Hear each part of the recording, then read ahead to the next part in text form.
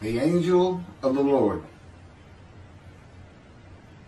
Rashi says in his introduction to Zechariah chapter 1, the prophecy of Zechariah is extremely enigmatic because it contains visions resembling a dream that requires an interpretation. We cannot ascertain the truth of its interpretation until the teacher of righteousness comes. Nonetheless, I will put my heart to recounseling the verses one by one, according to the interpretations that resemble it, and follow the interpretation of Jonathan. This is God's test for the Jewish people, in particular the Jewish leaders. God's test of who the descendant of David is. The man described in Isaiah 53, the teacher of righteousness. That's who Rashi, known as one of the first rabbis to say that Isaiah 53 described the people, the Jewish people, as the patriarch Israel. Then here he is in Zechariah saying, we got to have to know the truth of at least chapter 1 of Zechariah, to know its truth, because we can't do it. And no Jewish man, religious, academic, commentator, or otherwise, has ever had the answer to this. And yet this video is going to give it to you. Why? I'm a teacher of righteousness. This is Zechariah chapter 1, verses 7 through 12. That's the preamble that Rashi leads into before he starts his commentary. And this is in midrash form.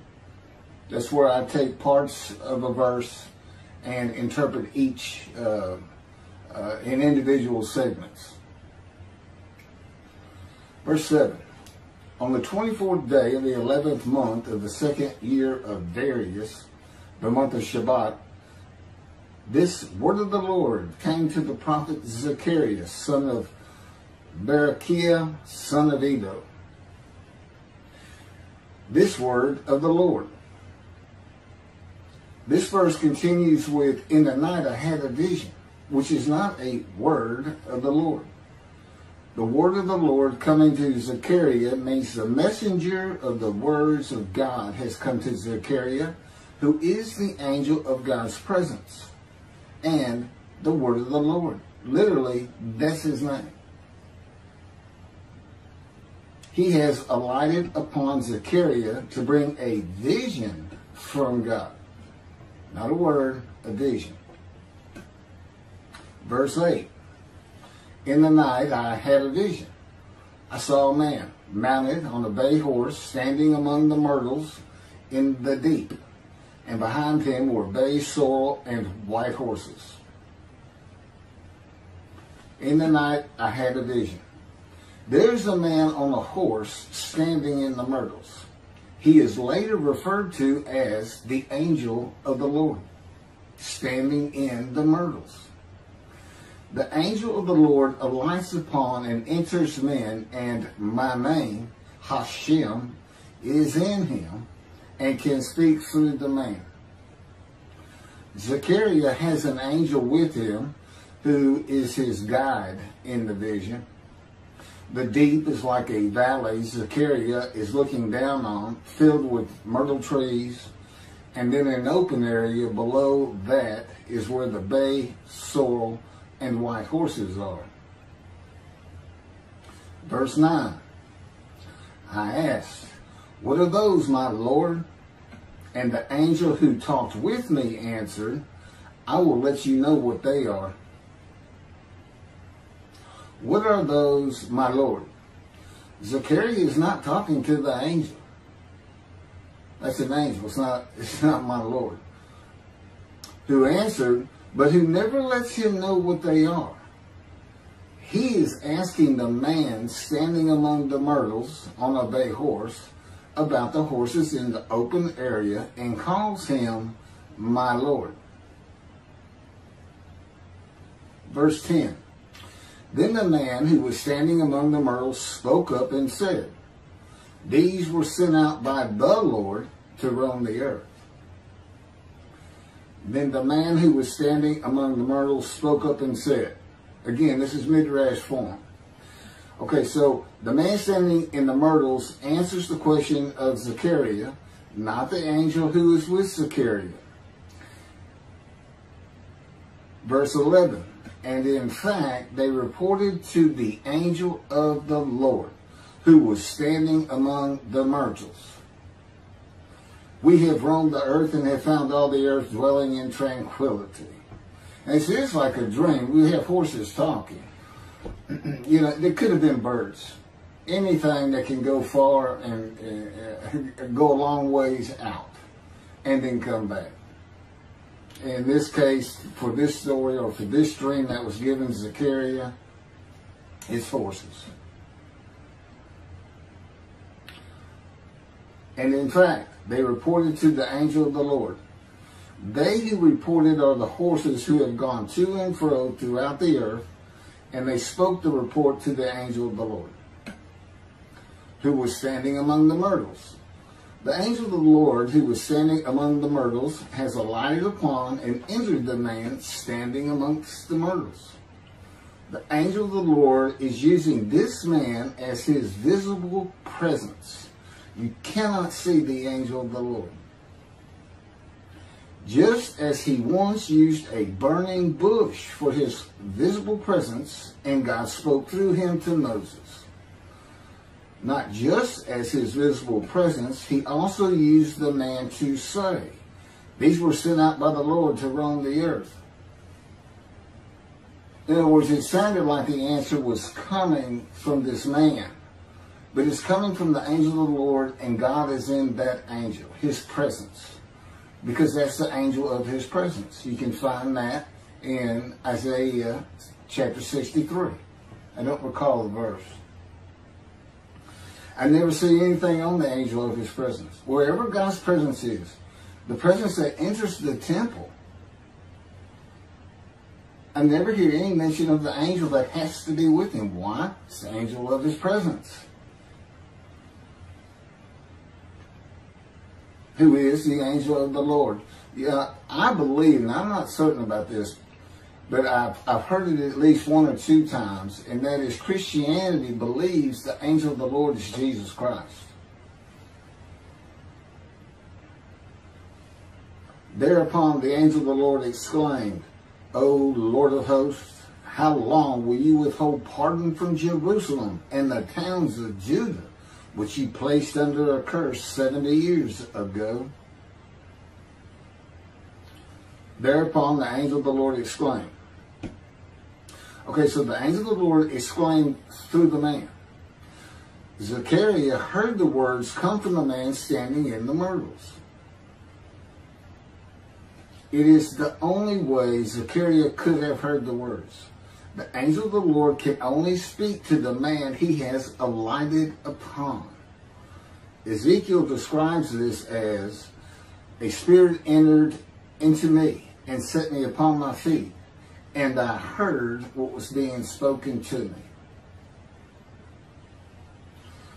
O Lord of hosts, how long will you withhold pardon from Jerusalem and the towns of Judah, which you placed under a curse 70 years ago? The following verses are from the book of Isaiah regarding this curse. Isaiah chapter 43, verse 2. So I profaned the holy princes. I abandoned Jacob to proscription and Israel to mockery. That, of course, is God speaking. The profaning of the holy princesses is God's prophecy of the banishment of King Jeconiah and all his offspring from ever ruling over Judah and Jerusalem again. The line of the kings of Judah ended. The line described king by king in the first book of the New Testament of Christianity. the line of Jesus. The abandonment and mockery are God's prophecy that the northern kingdom and the southern kingdom of the Israelites would be defeated and deported from the promised land. Isaiah witnessed the deportation of the northern kingdom, but the deportations of the southern kingdom were many years after his death. This is chapter 43, verses 5 through 7. Fear not, for I am with you. I will bring your folk from the east, will gather you out of the west. I will say to the north, give back, and to the south, do not withhold. Bring my sons from afar, and my daughters from the end of the earth, all who are linked to my name, who I have created, formed, and made for my glory. Okay, this is God's prophecy that all the tribes of Israel would return from the Assyrian deportations of the tribes east of the river Jordan, that were Reuben, Gad, and the half tribe of Manasseh, and all the tribes of the northern kingdom, deported by Assyria, defeated and deported, and the Babylonian deportations of the southern kingdom. It is a prophecy that is specific to the Assyrian Babylonian exiles. This prophecy was fulfilled according to the books of Ezra and Nehemiah and their account of all 13 tribes returning to the southern kingdom of the lands of Benjamin and Judah. Jerusalem is within the lands of Benjamin, and his lands are considered part of the kingdom of Judah, since that is where the kings of Judah rule from. 10 tribes being lost and not returning is a myth. When the 7th month arrived, the Israelites being settled in their towns, the entire people assembled as one man in Jerusalem, as the man Israel, all of them. When the people Israel gather as one man, it is all 12 tribes who were allotted lots of the promised land, and the Levites. They did not receive a portion. They were allowed to go from lot to lot, tribe to tribe, and everybody was supposed to take care of them. The Levites, that would be Levi, the son Levi, the priestly tribe without an allotment of the promised lands. Judahites and Benjaminites alone are not Israel, though all references to Israelites would include them. All of Israel had returned together to Jerusalem and Judah, mindful of the imported Gentiles in the northern kingdom, imported by the Assyrians, many of whom tried to stop the building of the second temple. This is why everybody returning, all 13 tribes, all went to Judah. The northern kingdom was occupied by Gentiles, I would assume Assyrians and Arabs.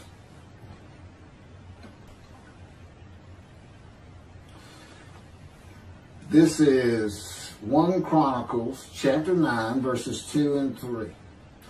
The first to settle in their towns on their property were Israelites, priests, Levites, and temple servants, while some of the Judahites and some of the Benjamites and some of the Ephraimites and Manassesites settled in Jerusalem. That would be Ephraim and Manasseh. Manasseh was such a large tribe, it had to be broken in. It was broken in two. Half of it set up, their allotment was east of the river Jordan by about where Edom would be. And well, that was the tribe of Gad. Not Edom, Gilead, where the Tishbite, Elijah, the Gentile, was an inhabitant. Ramoth Gilead. Manassites, Ephraimites, and Judahites were the tribes with the largest allotment of the lands of Abraham, and Jerusalem is in the lands of the Benjamites. Those are who just got mentioned. The 3 largest lot owners. Okay, Benjamin, that's where Jerusalem is. He's important. And of course the priests, the Levites. So Ephraim and Manasseh were not lost tribes, as many believe from writings outside of the Bible. There never were lost tribes according to the Bible. Okay, so all 13 tribes returned and settled in new towns. The accounts of the deportations indicate there was not much left of the old towns. There is no account of how the new towns were settled, though it is unlikely it was based on prior ownership. The exile lasted too long for the deported owners to still be alive, and the tribes of the northern kingdom had to build new towns to live in. It also says the Levites settled in on their lands. So everybody had to pick and choose, and I'm sure the strong and wealthy got the best places, and again, many just settled in Jerusalem. Okay, this is Isaiah chapter 43, verse 14. Thus said the Lord, your Redeemer, the Holy One of Israel, for your sake I send to Babylon. I will bring down all her bars, and the Chaldeans shall raise their voice in lamentation. This is God's prophecy that Assyria would be conquered by the Babylonians, who were defeated by the Chaldeans. But they actually go back and forth and actually became somewhat intermingled, Chaldeans and Babylonians. And that he would raise up the Gentile anointed king Cyrus of Persia to conquer them, to clear the way for all the tribes to return. That's how he cleared the way to the desert, or made rivers for them. Basically, he got Cyrus to release them. Chapter 43, verse 25. And I never hear anything about this. It is I who, for my own sake, wipe your transgressions away and remember your sins no more. Okay, this is God doing, and he says this, something new. I'm going to do something new for the Israelites. This story repeats with the new covenant that includes sin forgiveness of the Jewish people that arise with Elijah and the angel of the covenant after the exiles of the Roman dispersal return to the land of Israel in a time to come. That's from Jeremiah chapter 31. The Jewish people have returned from the Roman dispersal of them throughout the world, the diaspora, which means outside of the promised land, outside of Israel, to a land that lay desolate for more than 2,000 years until after the Holocaust, and they created the state of Israel in 1948. 70 years later, and that's funny too, because they talk about a curse of 70 years. That 70 years, I believe, just applies to the last of 3 deportations of Judah and the defeat by the Babylonians, because the northern kingdom had been defeated and deported long before that, and the first to be defeated and taken to the lands of Assyria was Gad, the half tribe of Manasseh, the lands east of the river Jordan. 70 years later, the land blooms again, and Jerusalem has been rebuilt as a great city, larger than it was in ancient times, according to God's words in Jeremiah 31. The time to come to deliver the new covenant with sin forgiveness is here. That's very important for the interpretation, of at least chapter 1 of Zechariah. That means the angel of the covenant that you desire of Malachi 3 is on his way, followed by God and the messenger Elijah. And when God's third temple is built, he will return to it suddenly. This is the day of the Lord. That's Malachi chapter 3. Now, Zechariah is in Jerusalem, and the construction on the second temple is about to begin. Isaiah has written God's words of sin forgiveness, which would have removed the curse long before this, when they were returning, when the remnant of the 13 tribes was returning. And the angel of the Lord proclaims, O Lord of hosts, how long will you withhold pardon from Jerusalem and the towns of Judah, which you placed under a curse 70 years ago?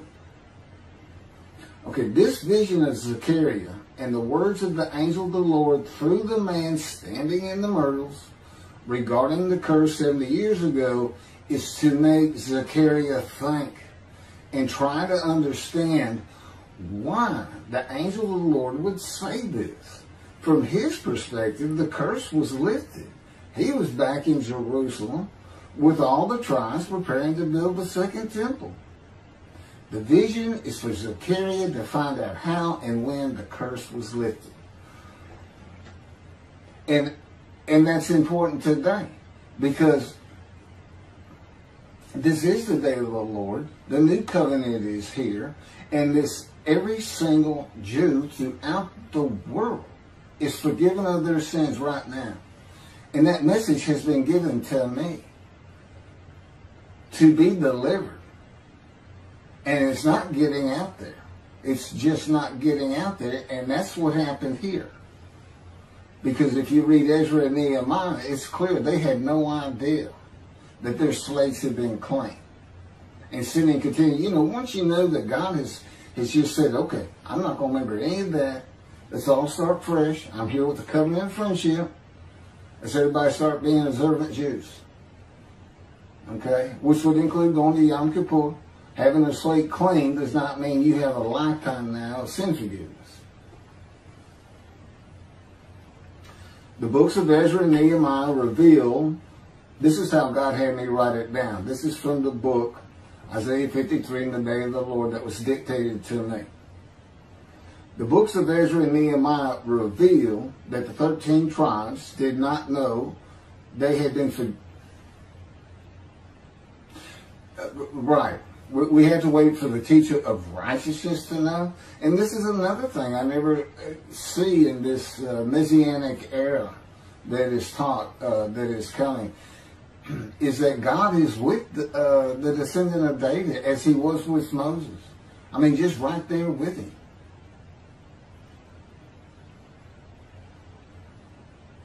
The books of Ezra and Nehemiah reveal that the 13 tribes did not know they had been forgiven of their sins to be a holy seed in the building of the second temple.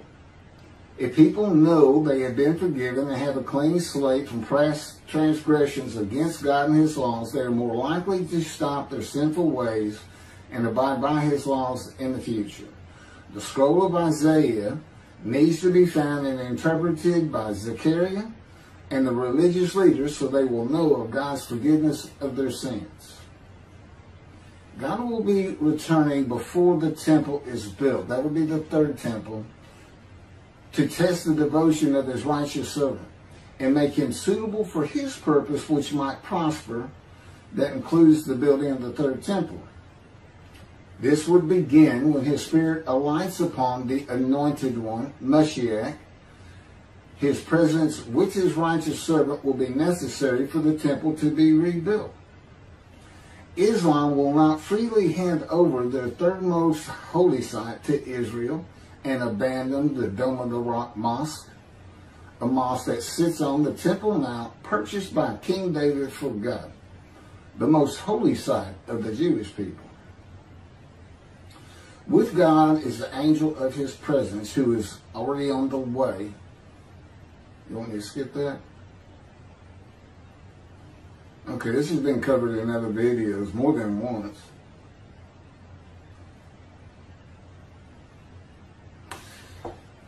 The prophet like Moses will have other similarity to Moses beyond writing God's words at his command and direction. As this was written, at God's command and direction, I typed those words.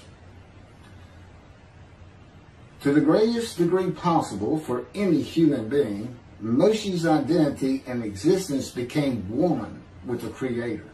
Now that's who you're looking for when you say the prophet like Moses. It's not Joshua. I've heard that one, which is, you know, it says right there on that page, there's never been another prophet like Moses. Well, his attendant Joshua standing right there, if that's, anyway. Moshe's identity and existence became one with the Creator. I don't think you can say that of Joshua. I don't think you can say that of any man until the Spirit of God alights upon him in chapter 11 of Isaiah.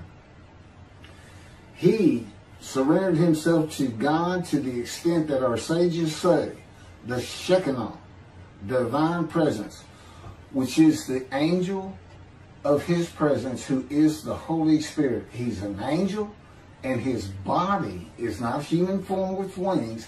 His body is the Spirit of God. Wherever God is, his Spirit is. Wherever his presence is, the angel of his presence is. They're always together. So when they alight upon a man and say, okay, we have tasks for you, that man immediately becomes a man in divine beings.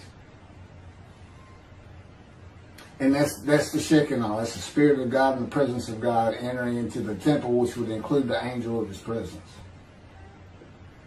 The Shekinah spoke through Moshe's throat. As I have mentioned, God can speak through me. You're only going to know it, just like with the man standing in the myrtles, by the words that are spoken. Okay? Because it's my voice. But it's not me. You know, I can tell the difference. You can't, other than those would be how God would state it. And you can, if you watch closer, you can see it happen in all these videos. I mean, for the most part. Where God just, you know, he just throws out a sentence or two. And I just keep going, you know. I let him get done, and I just pick up from there. We've been working on this for over 13 years. That's from the Zohar, Volume 3, page 232a. And then it says, i.e., he was God's veritable mouthpiece on this earth. That's from the Sefer Hashikos 5749, Volume 1, page 290, and a footnote. The prophet, like Moses, will also have the answer to these questions. Quote, the great Jewish philosophers try to understand the question of how Moses heard God literally, some insisting that God spoke actual words and Moses heard them with his ears, while others suggest that God's speech was communicated silently to Moses' intellect and only uttered in sound by Moses himself.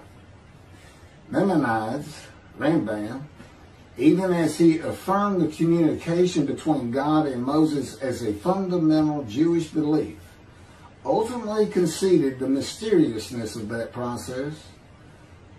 The entire Torah reached Moses from God in a manner which is figuratively described as speech, but no one has ever known how that took place except Moses himself, whom that speech reached.